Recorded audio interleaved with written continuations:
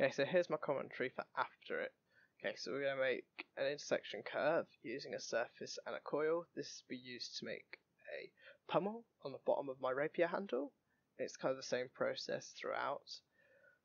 Right. Yep, so I've moved on to the pummel.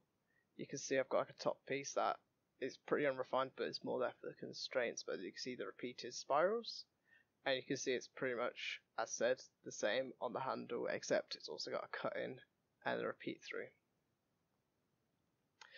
The same can be done whether it's actually a closed surface or an open surface, whether you have where it elongates out and leaves the top open, or a sphere where it's completely sealed off. It doesn't matter so much. So we're going to start with the line. That's going to form the diameter of our circle. Start at 20. And we're then going to define this as a midline, and we're then going to find the midpoint. I'm going to make the radius, which is obviously going to be half our diameter, so that's going to be 10. And we're going to set that as a construction line. I see it there. Then we're going to take a 3-point arc, snap at each end, and go right through the middle. And there you go. Now we need to select the revolve. Everything auto selects. We change to a surface, and that's pretty easy. Right, okay. So now we're going to start make a plane for the bottom, because I'm going to start working on the coil. So going to make the XZ plane for the coil, YZ for the actual coil path, and then for the actual shape of the coil.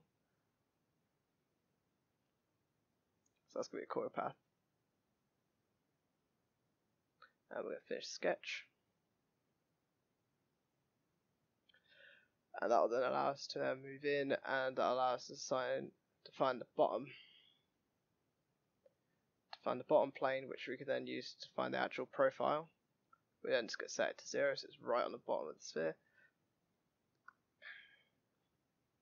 There we go, and just disable the visibility, so it's actually, because it's quite hard to see with the orange. And so you go right along the middle. We're going to make a line from the middle all the way to the edge, so it guarantees, and just a little bit over, because it guarantees will intersect. Then we're going to select coil, surface, so we can select the midline and the profile, and then we're going to change it slightly so we have 2 revolutions at a pitch 10, which will give us 2 full coils all the way through. We just click OK. Next, we're going to hide that wet plane, don't need it. And then we're going to go into 3D sketch mode. It's pretty much the easiest part. We select Intersection Curve, so the 2 surfaces we made, and boom, done. Then now we can pretty much hide all of our surfaces now, so that's easy, just disable the visibility. There you go, there's our path. So now we're just going to click on there and make a plane on the edge. Right perpendicular to it, and then we're just going to start 2D sketch on there. And we're just going to make a circle. And we'll set it to 2 mils. And then we just click sweep. And we just select the path. Click OK. Let's go do a circular. There's our feature. And let's select the rotation axis around Y. And there it is. Now there's little to no spacing, so what we can actually do is, because it's all defined within the sweep, we can then go down into the sweep, into sketch 4, and we're going to halve that diameter to 1. Now you finish, adapt, and there you go, you should end up something like that. Now you can adjust the material and do what you like, or you can leave it as. That's how to use an intersection curve to form a complex shape using 3D sketches.